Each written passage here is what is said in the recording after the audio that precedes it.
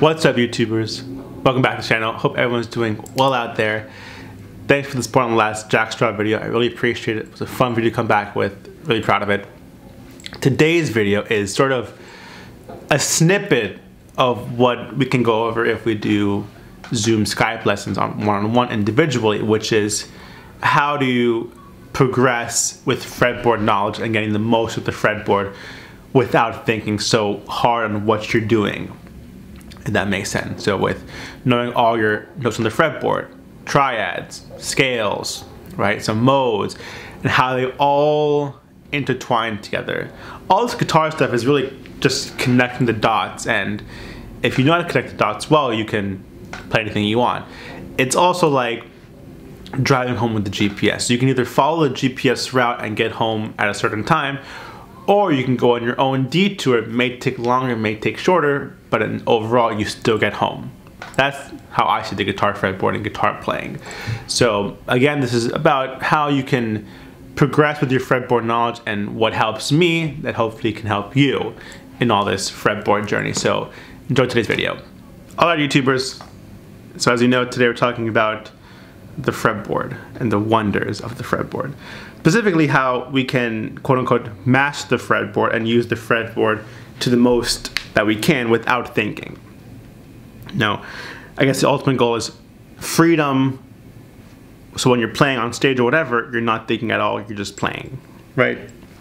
And before we dive into my ways on how I think is best to learn and to progress on the fretboard, is an analogy I say a lot, is think of the guitar fretboard like a piano keyboard, specifically the white keys.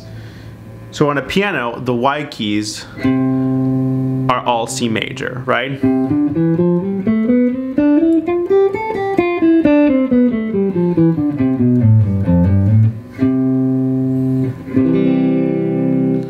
Because there are no sharps or flats. It's also A minor.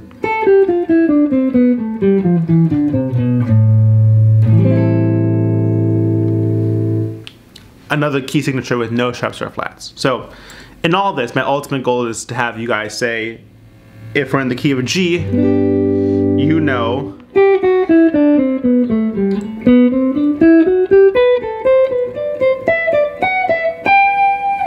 where all the G notes are, right?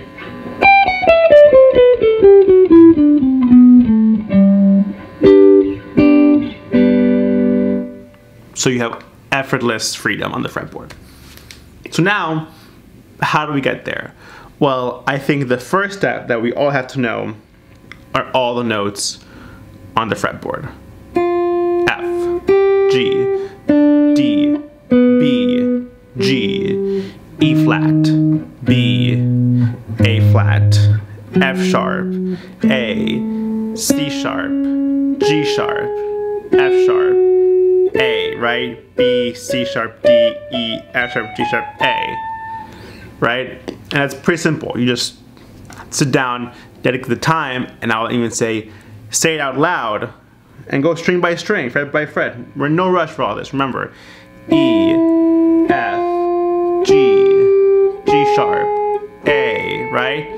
B, C, C sharp, D, D sharp, E, right? And go string by string, fret by fret. Why? Because that'll help you with the next step, which is scales. Specifically, major scales, as well as knowing their key signatures, right? So for example, when you're in the key of C, you know that there are no sharps or flats. So as long as you hit C, you can hit F.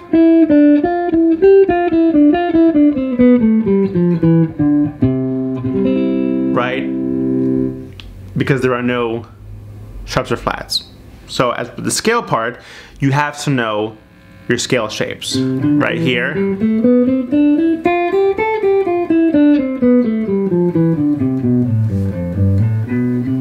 Right? Here, on the 8th fret of the low E string, for example, C. Right? And then connect them all. You can also do it here.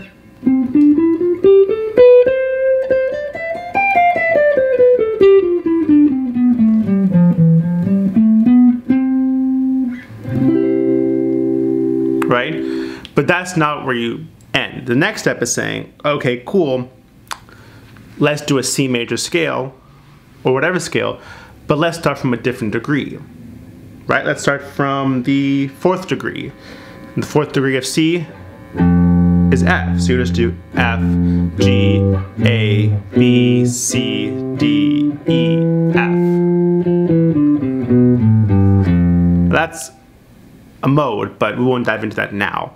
Just think of it as a regular scale, just starting from a different degree. Let's say another one, C from the 6th degree, which is A.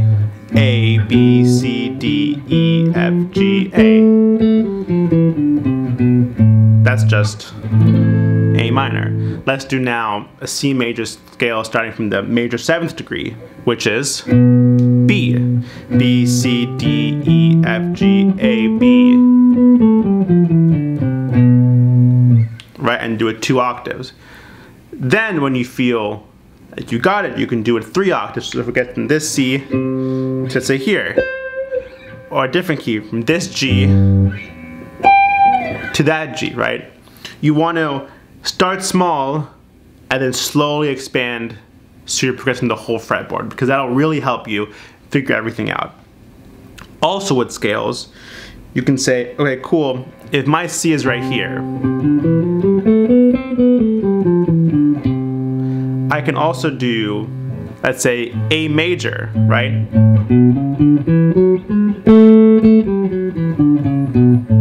I can also do F major. Also, in the same area, I can do G major. Right? Figure out how many scales you can do in one area. You can also do D major starting with your pinky. D, E, F sharp, G, A, B, C sharp, D.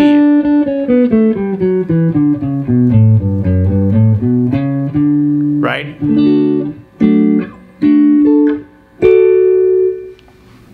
The next part, once you figure out your scales and everything and the intervals, I would say, you have to know what chords are in the scale, right? That brings us to triads. You have to know how to your major triads. Same with minor, right? And everywhere you can play them. If we're in C, we can do all this.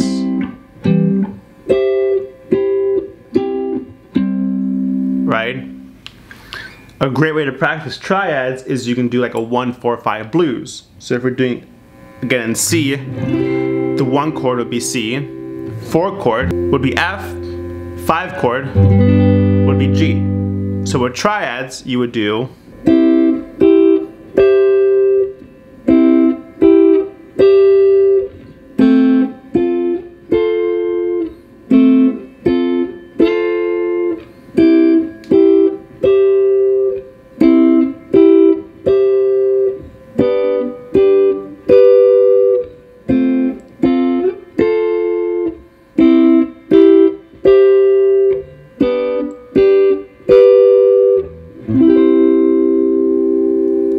and move that across each pair of strings. So you can do,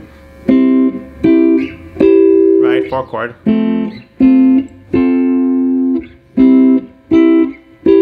chord, 4 chord, 1 chord,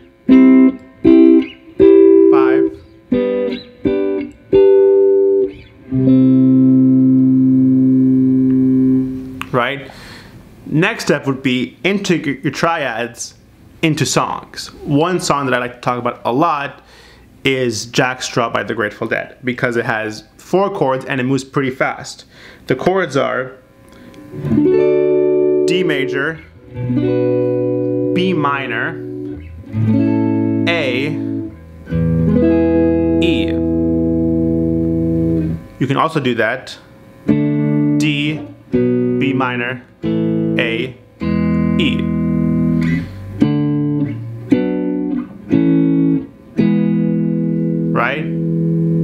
Let's do it.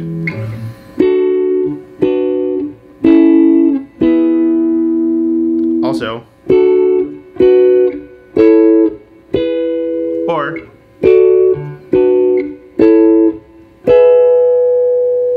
and back to normal. Right? You're doing the least movement with the most chords happening around it. So for example, jackstraw, and take whatever song you want and translate it. Where else can I play that same song around the fretboard? Then when you progress with all that, you can start integrating modes and knowing what makes a mode. So for example, if I say we're doing a Dorian scale, right? If we're in the key of A now, and we're doing a Dorian scale, I would say, alright, cool, it's a minor scale, but with a major sixth. Right? A mixed Lydian mode in the key of A is a major scale, but with flat 7. Right? But here, Lydian, again, a major scale, but with a sharp 4.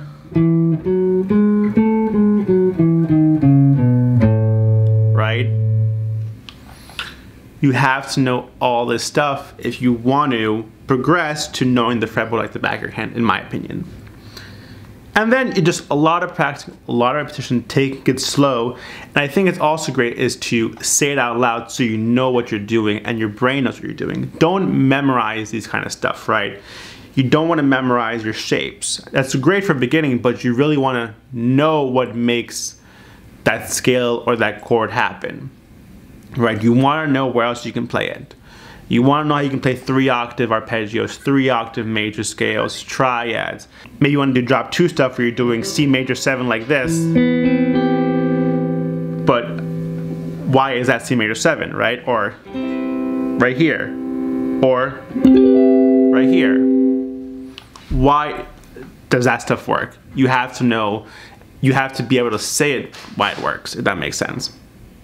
So this was just like a brief intro to what I teach on Zoom and Skype and how you can improve your fretboard knowledge. If you want to dive more into this for a dedicated hour with me personally, you can reach out to me. My info is down below in the description. We can do a Zoom or Skype lesson in 2021 and dive really into this kind of stuff and how to apply it to music and make music with it. Because this may seem a lot like training camp, but then you have to apply it to songs and playing live. So I hope you enjoyed today's video. I know there's a lot of talking in this one, but a lot of talking for fretboard stuff, sorry.